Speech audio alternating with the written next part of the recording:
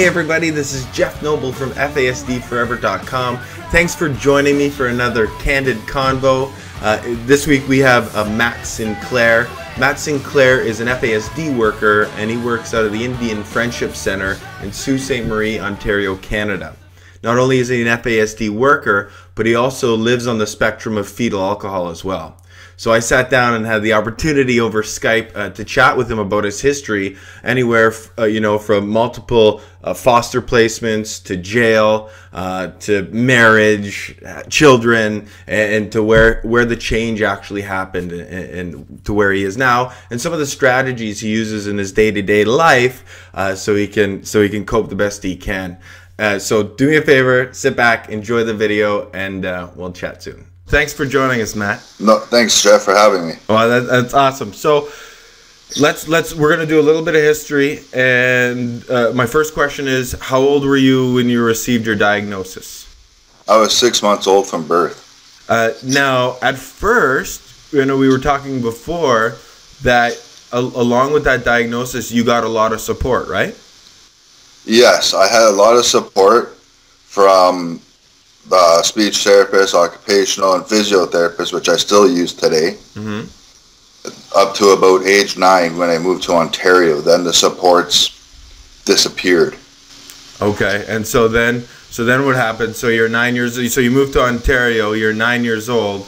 You're going to a new school. I'm sure school was tough. Very much so. It was the years of bullying. There were some good points in it as well. Like growing up here in Sault Ste. Marie, I was on a competitive swimming team. I did wrestling and judo as well as cadets, and I excelled in that program because of the structure and routine. Okay. But in my school life, I was bullied because I was unique. Right. So then obviously, I like what you said in another interview, is that you said, hold on, I got to get my notes, is that, in school, also the social stuff, you wanted to fit in so bad that you didn't even really look at the social cues. What do you mean by that? It sort of misinterpreted them to where at one point it did cross some boundaries. Thankfully, nothing happened over those repercussions, but other times it did where I was involved in, I was fighting. Lots of fighting, lots of violence, right? Yeah. Okay, and so it keeps happening, and then you almost hit puberty, and it gets worse, and so more fighting. But then this time, you're in group homes. You're not even with the same family, or do you keep getting different group homes, or? Yeah, it was at different spots in that, but it wasn't too bad. It was sort of, how do we deal with this? We're at our ends with, because I was running away a lot. Okay. So why would you run away? I was just frustrated. Nobody seemed to understand me and the different issues I had within my family dynamic. So you're having a tough time at home, tough time at school. So you're frustrated. You kept running away, and then at the age of 16, you and some other friends were living on the street, right? Yeah, we were in Toronto. Okay. Four of us. So there's four of you living on the street. Yep, all from Saskatchewan. But I was living in the Sioux. We sort of networked because we're all from Saskatchewan. That's where my First Nation is. Okay. And so then you're living on the street, and that mustn't have been very fun, or was it? Or was it nobody was telling you what to do? How was that experience? It was fun. Right, okay. And so is that why it was fun? It was freedom to prove that I can do it on my own and mold something that is mine completely, in a sense, because a lot of people ask me, well, why did you do it? I just chose it. It was easier.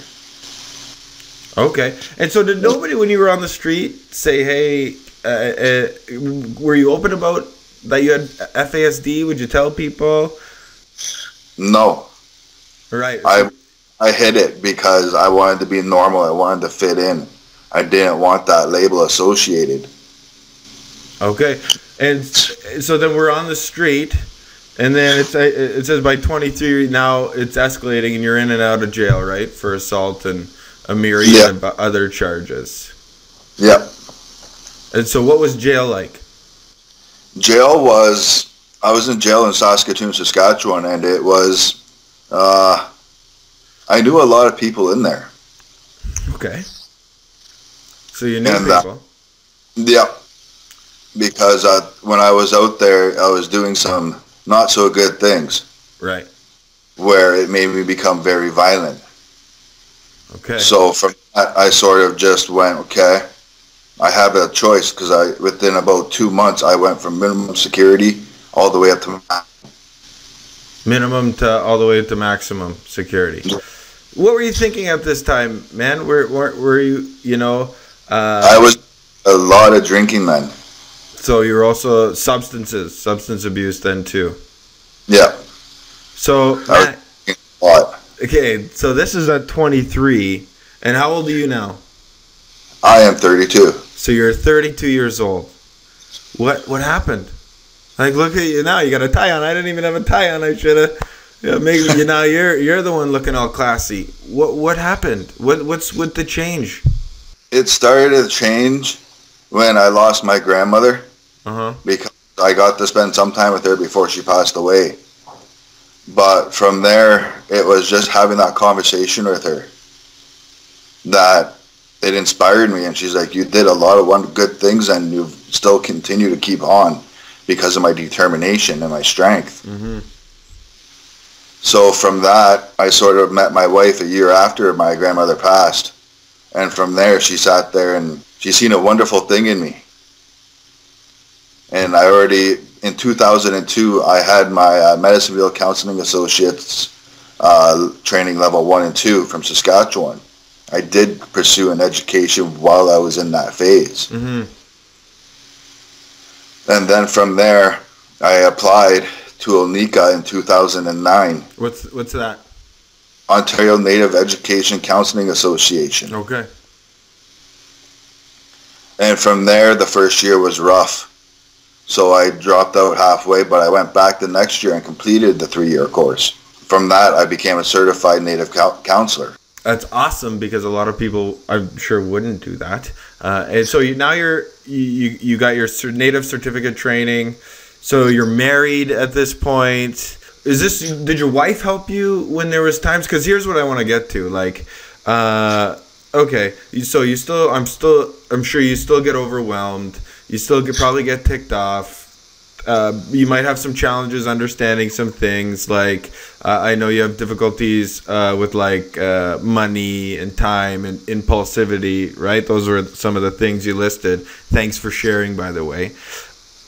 Did she help? Did she keep you in check that way? Yes, she helps me very much. When you're getting mad, or you're gonna, you can feel it. Like, A, what's that feel like? And B, what do you do about it?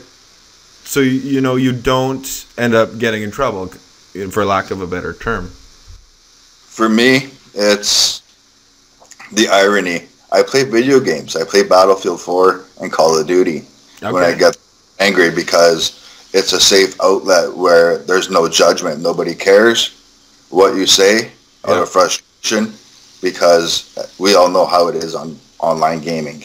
Well, here's the thing. Our audience doesn't know. I'm sure a lot of our audience doesn't know. But let me paint the picture. So when you're on, so your days, pent up frustration, you'll go and you'll play some video games, and you can express yourself that way by playing Battlefield and other games where you can be aggressive, but it doesn't really have any repercussions, right? Yes. Okay, cool. So, but what about in that moment? Dude, is there ever a moment like you want to snap? And again, I'm just trying to, because parents have kids like that. Very quiet, and I withdraw myself, where my wife and daughter both know, okay, he's mad about something. So they see the warning signs, and they know when I'm feeling like that. What are some of those? So you say you shut down and you withdraw. Yeah. Okay. I'm just done. It's sort of like, okay, done, gotta hit a reset, gotta reevaluate. And you find learning more about fetal alcohol helps you? Yes, it helps me in a sense of two different things. First of all, my job as FASD worker / counselor at the Indian Friendship Center in Sault Ste. Marie at our original high school.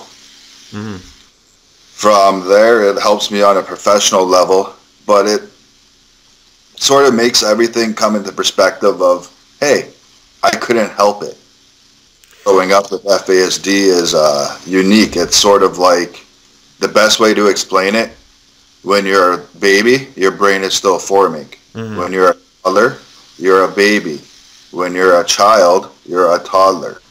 When you're a teenager, do you see the picture? Yeah, there's kind of that delay a little bit, right? So even though physically you're maturing, mentally there's that delay. Is that a good way to put it? Yes. Okay, so you're often, as you grow up, you're put in these situations but that your brain isn't ready for. Yes. Now let's turn this around and let's use some of your training and your helping from your perspective. So I'm a caregiver. Let's just say I'm a caregiver, and because there's a lot that are going to watch this, and a lot of kids are, some of the kids that are, you're describing what you went through. There are people in that position. What is your advice to caregivers who are having a tough time with their kids? To not give up. We will get it in time, and we just need patience and understanding. Okay. And we can do amazing things with the right supports. Awesome. Now, what about a message to someone who's living on the spectrum and are watching you right now? What would you, and they feel hopeless? What would you tell them? We can do anything as long as we know ourselves to learn, whether that's hands-on and practical. You don't need a big education as long as you know who you are to understand it and to have fun with it. Because the world won't bend for us, we will bend for it and make it our own. And we'll get into that about my employment. Yeah. Okay, let's jump right in there before we go. So right now, you are a counselor at the Indian Friendship Center, right? You are the FASD worker. Correct. And as it stands right now, that you're not sure about contract renewal, right? That is correct. They are looking, my boss is looking for funding for me, which is awesome because there's a huge need for it. When I started this position a year ago, I went through 2 different contracts in this past year. Yeah. And it has been an amazing journey. From speaking at the AG7 in Sudbury this year. So another conference. So you've been speaking at conferences, right? I remember we shared the stage too in Sault Ste. Marie. I mean, you killed it there. Yeah. Okay, Matt. So they need funding for your position, right? Yes. And so if you're watching this, give Matthew some funding so he can keep his position going because he's doing great work in Northern Ontario. And Matt, I continue to keep going, man. This is awesome. Yeah. Since my position has started, I had 3 families that needed to get diagnosed. They were on a waiting list. From there, it was working with Sudbury for the past 6 months. I have gotten those 3 families diagnosed. That's awesome, with man. Assessments and understanding them from their own perspective. How does that make you feel? It makes me feel great because we're finally taking Ontario, between you and I, Jeff, and a couple other people that I work with up in Sault Ste. Marie. We're taking FASD by storm. I love your enthusiasm, man. It's excellent. So, let's hope you get your position and you keep it up and keep doing the good work, because there's going to be a lot of people who watch this who are either raising someone on the spectrum or who are living it with it themselves, who are going to look up to guys like you. And so do you mind if I pass along your, because you have a Facebook group, right? Yes, I do. Northern Ontario FASD. So Matt, again, thank you so much for joining me. You are the man. You are honestly doing awesome, and I love your perspective, and keep up the good work, okay, sir? Yeah, thank you, Jeff. Thanks for watching. If you liked the video, You can subscribe to our YouTube channel by clicking the button below. Or if you'd like some more information on fetal alcohol spectrum disorders, you can visit my website at www.fasdforever.com. Or if you'd like to join one of our online communities, you can do so by visiting my Facebook fan page. So until then, thanks so much for watching, and we'll chat soon.